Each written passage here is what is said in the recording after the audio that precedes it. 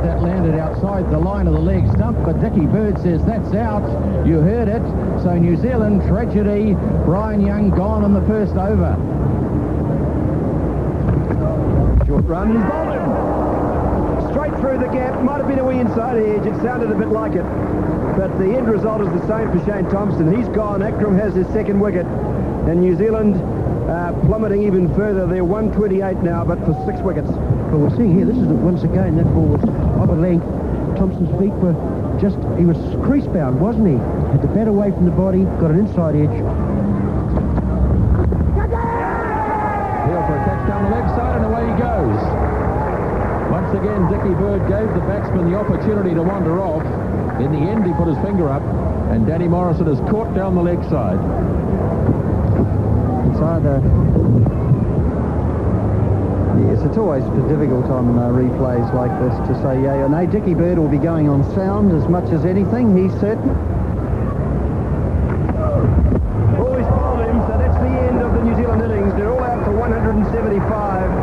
Akram has done it with the last ball of his over. That's the 67th over of the innings, and the 24th bowled by Wasim Akram. He has 4 for 60, the best figures of any Pakistan bowler.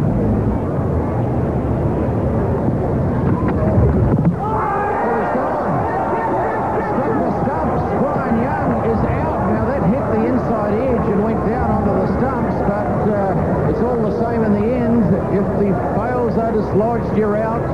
So further disaster for New Zealand. He's picking out and Greatbatch is gone.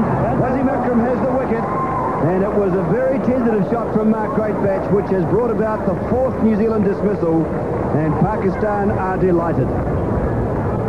Yes, we're seeing here this ball just moved away a fraction. Probably didn't bounce quite as much as Greatbatch thought it would, but it's a ball he probably could have left alone. But that's a problem when you're out of touch. Actually followed that, and it finished up being just a straightforward catch to the keeper.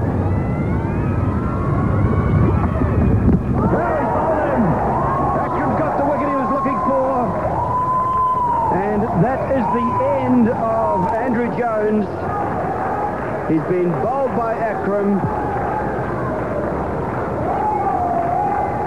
And a disaster for New Zealand, with Jones playing back and across and the ball just going past the defences.